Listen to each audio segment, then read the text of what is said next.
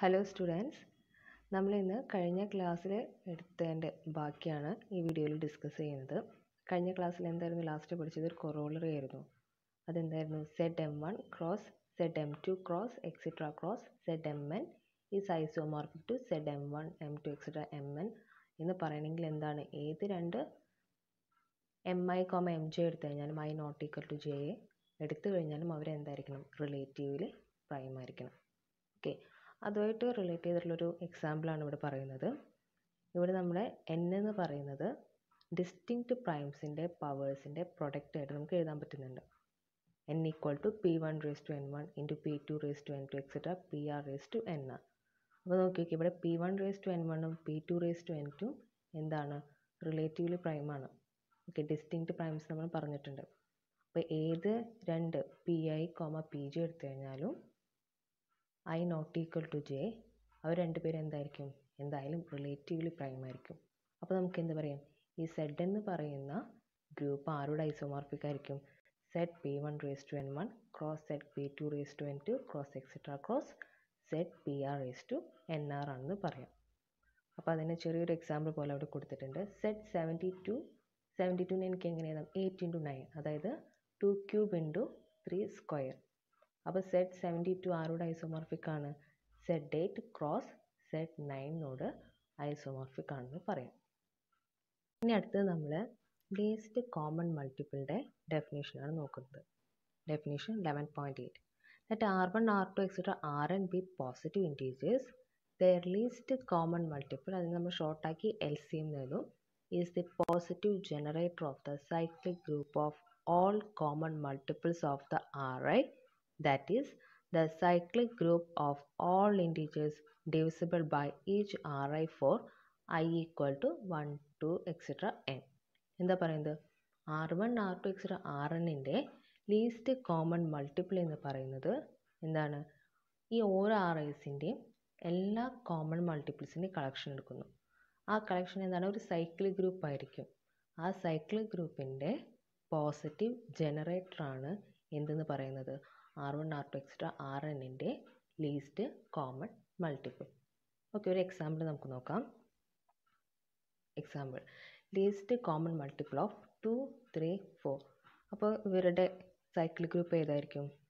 Set -36, -24, -12, 0, 12, 24, 36, etcetera. Cyclic ഗ്രൂപ്പിലത്തെ ഓരോ എലമെൻസും 2 കൊണ്ട് divisible ആണ്, 3 കൊണ്ട് ഡിവിസിബിൾ ആണ്, 4 കൊണ്ട് ഡിവിസിബിൾ ആണ്. ഓക്കെ, ഇതൊരു സൈക്ലിക് ഗ്രൂപ്പ് ആണെന്ന് നമ്മൾ പറഞ്ഞു.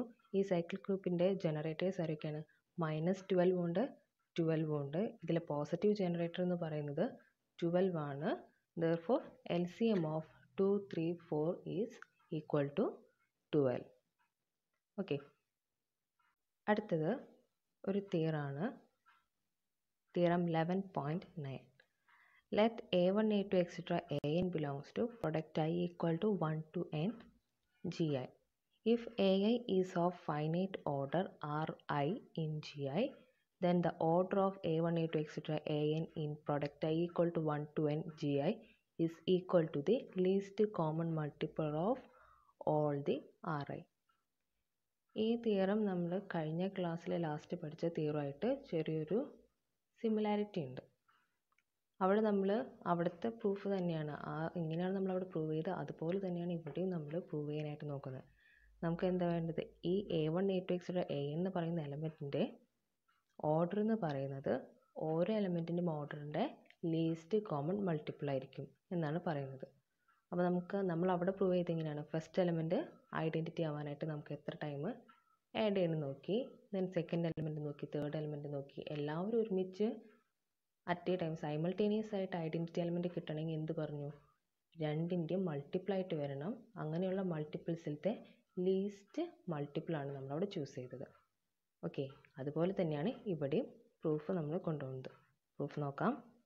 For a power of A1, A2, etc. AN to give E1, E2, etc. EN, the power must be a multiple of R1, so that this power of the first component A1 will yield E1, a multiple of R2, so that this power of the second component a2 will yield e2 and so on. Thus, the power of a1 into extra an must be the least common multiple of each Ri. That is, if LCM of R1 out extra Rn equal to k, then a1 into extra an power k equal to e1 into extra en. അപ്പോൾ എന്താണ് ഇവിടെ പറയുന്നത്? a1 into extra anൻ്റെ ഒരു power എടുക്കുമ്പോൾ എനിക്ക് e1 into extra en കിട്ടണം.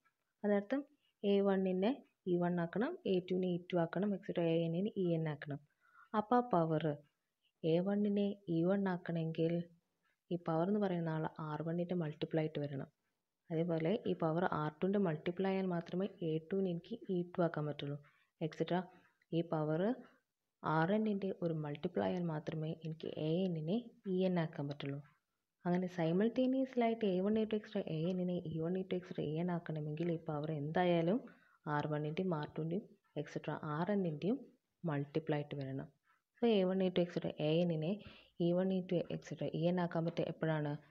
Least common multiple of R1 R2 extra Rn എന്ന് പറയുന്ന പവറിൽ. ഇപ്പോൾ സപ്പോസ് ചെയ്യാം LCM of R1 R2 extra k ആണെങ്കിൽ a1 into extra an raised to k എടുത്തു കഴിഞ്ഞാൽ എനിക്ക് എന്ത് കിട്ടും? ഐഡൻറ്റിറ്റി എലമെൻറ്റ് കിട്ടും. ഇവിടെ നമ്മൾ least common multiple of R1 R2 extra Rn ആണ് എടുത്തത്. എന്തുകൊണ്ട് നമ്മൾ ആ ലീസ്റ്റ് കോമൺ മൾട്ടിപ്പിൾ എടുത്തത്? R1 R2 extra Rnൻ്റെ ഏത് കോമൺ മൾട്ടിപ്പിൾസിലും നമുക്ക് ഐഡൻറ്റിറ്റി കിട്ടും. പക്ഷേ ഒരു എലമെൻറ്റിൻ്റെ ഓർഡർ നമ്മൾ എങ്ങനെയാണ് ഡിഫൈൻ ചെയ്തിരിക്കുന്നത്? The power of least power of the element that gives identity. Okay, ആ ലീസ്റ്റ് പവർ എന്ന് പറയുന്നത് ഇവിടെ എന്താണ്? LCM of R1 R2 etcetera Rn. അതുകൊണ്ട് a1 into എക്സെട്ര anൻ്റെ ഓർഡർ എന്ന് പറയുന്നത് LCM of R1 R2 etcetera Rn ആയിരിക്കും. നെക്സ്റ്റ് ഒരു എക്സാമ്പിളാണ്. ഈ തിയറമായിട്ട് റിലേറ്റ് ചെയ്തിട്ടുള്ളൊരു എക്സാമ്പിളാണ്. അപ്പോൾ നമുക്ക് ഈ തിയറം കുറച്ചും കൂടെ ഒന്ന് മനസ്സിലാക്കാനായിട്ട് പറ്റും. Find the order of the element 8, 4, 10 in the group Z12 cross Z60 cross Z24. അപ്പോൾ പ്രൂഫിൽ ചെയ്ത പോലെ 8ൻ്റെ ഓർഡർ Z12ൽ എത്രയാണെന്ന് കണ്ടുപിടിക്കണം, 4ൻ്റെ ഓർഡർ Z60ൽ എത്രയാണെന്ന് കണ്ടുപിടിക്കണം, 10ൻ്റെ ഓർഡർ Z24ൽ എത്രയാണെന്ന് കണ്ടുപിടിക്കണം. ദെൻ ഈ മൂന്ന് നമ്പേഴ്സിൻ്റെയും ലീസ്റ്റ് കോമൺ മൾട്ടിപ്പിളാണ് 8, 4, 10 എന്ന് പറയുന്ന എലമെൻറ്റിൻ്റെ ഓർഡർ. ഓക്കെ, അപ്പോൾ 8ൻ്റെ ഓർഡർ Z12ൽ എത്രയാണെന്ന് കണ്ടുപിടിക്കാനായിട്ട് നമുക്കൊരു ഫോർമുല അറിയാം. എന്തായിരുന്നു? ഓർക്കുന്നുണ്ടോ? Order of an element A in Zn or in any cyclic group of order n is equal to n divided by GCD of n, i. ഈ ഫോർമുല വെച്ചിട്ടാണ് നമ്മൾ ഓരോ എലമെൻറ്റിൻ്റെ ഓർഡർ Znൽ കണ്ടുപിടിക്കുന്നത്. അപ്പോൾ 18 Z12 അതിൻ്റെ ഓർഡർ എന്താണ്? 12 divided by GCD of 12, 8 equal to 12 by 4 equal to 3. Order of 4 in Z60 is 60 divided by GCD of 60, 4 equal to 60 divided by 4 equal to 15.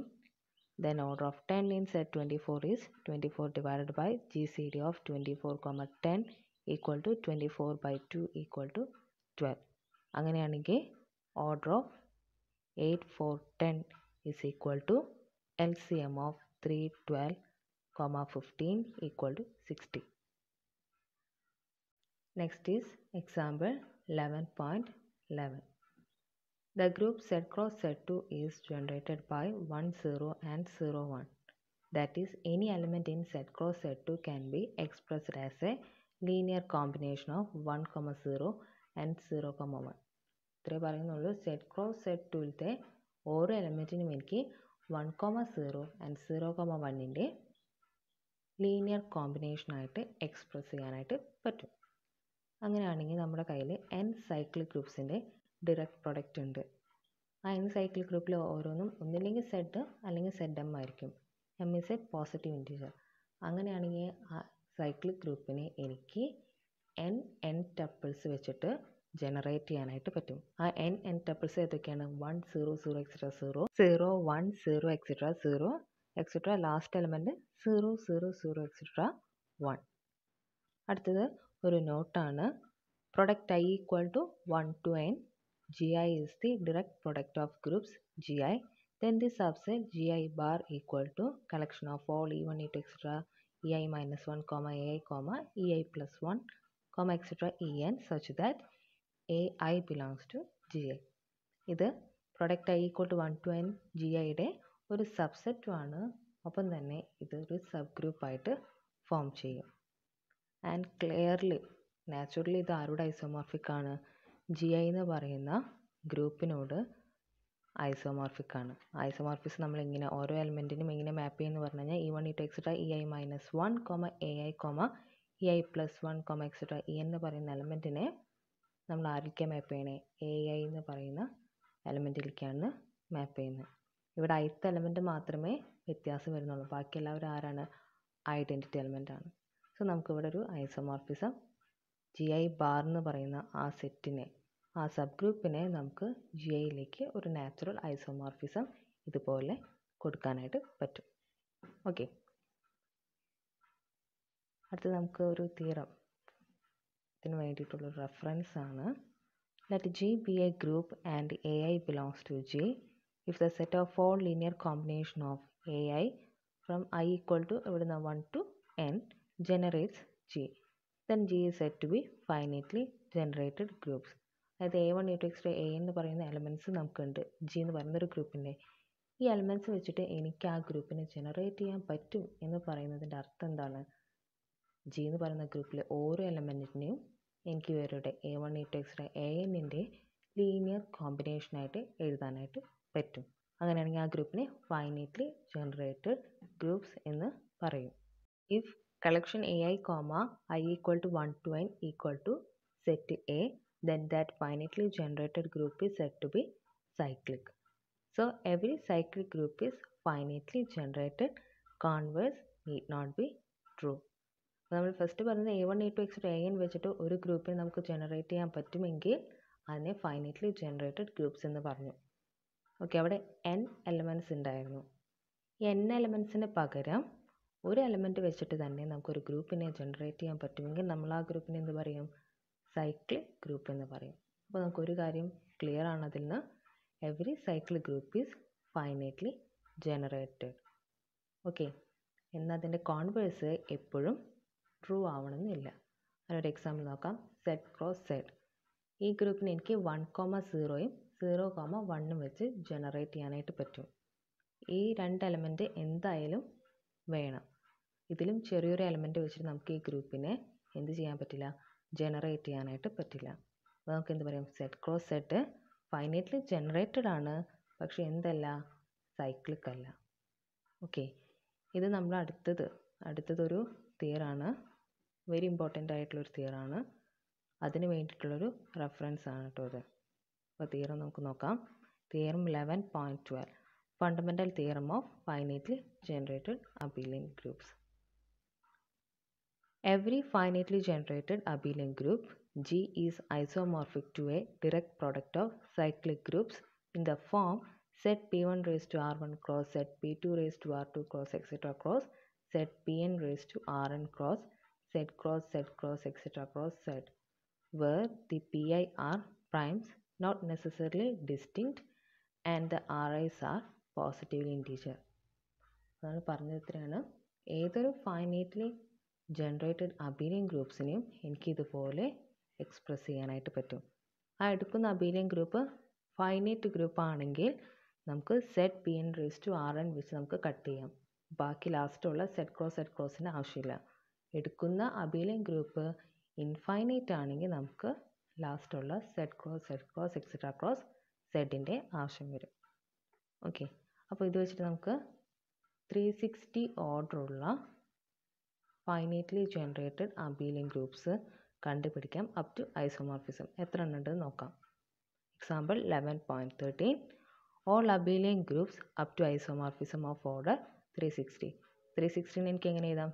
2 cube into 3 square into 5 ഒന്നാമത്തേന്ന് പറയുന്നത്. അപ്പോൾ നമുക്ക് totally ഇവിടെ എത്ര up to isomorphism അല്ലാത്ത എത്ര groups കിട്ടും? അത് കണ്ടുപിടിക്കാനായിട്ട് നമുക്ക് ഇത്ര നോക്കിയാൽ മതി. 2ൻ്റെ പവർ 3 ആണ്. 3നെ നമുക്ക് എത്ര തരത്തിൽ പാർട്ടീഷൻ ചെയ്യാൻ പറ്റും? 3നെ നമുക്ക് 1 + 1 + 1 എന്ന് എഴുതാം, 1 + 2 എന്ന് എഴുതാം, 3 ഒറ്റയ്ക്കായിട്ട് എഴുതാം. ഓക്കെ, ദെൻ 2നെ എങ്ങനെ എഴുതാം? 1 + 1 എന്ന് എഴുതാം, ദെൻ 2 എന്ന് മാത്രമായിട്ട് എഴുതാം. 2 പോസിബിലിറ്റി ഉണ്ട്. 5നെ നമുക്ക് 5 എന്നായിട്ട് എഴുതാം. ഒരു പോസിബിലിറ്റി ഉള്ളൂ. അപ്പോൾ ടോട്ടൽ എത്ര അപ് ടു ഐസോമോർഫിസം എത്ര ഗ്രൂപ്പ് കിട്ടും? 1 2 3 4 5 6 ഗ്രൂപ്പ് നമുക്ക് കിട്ടും. ഓക്കെ, അപ്പോൾ അതായതൊക്കെ നോക്കാം. അതിലൊന്ന് Z2 cross Z2 cross Z2 cross Z3 cross Z3 cross Z5.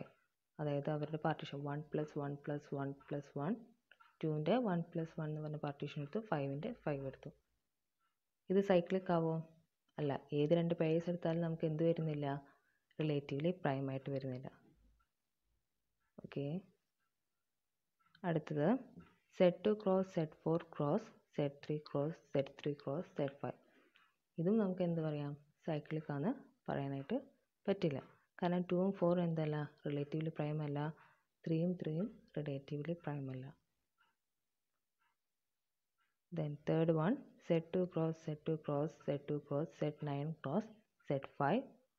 Fourth one Z2 cross Z4 cross Z9 cross Z5. Fifth one Z8 cross Z3 cross Z3 cross Z5.